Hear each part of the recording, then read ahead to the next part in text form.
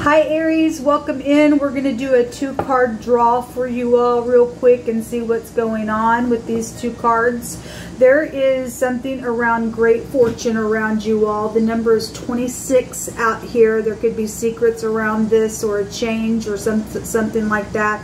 The strength card, your children could be out here needing some type of courage and strength because something's very costly. This is the letter Het in the Hebraic language. It also represents being protected from outside things, births and deaths. A doorway could be here. Looks like a ladder that's on its side. You could work with construction. Something's costly out here, but somebody's needing some strength. There could be a harsh judgment around something as well. This is what come out. Shalom.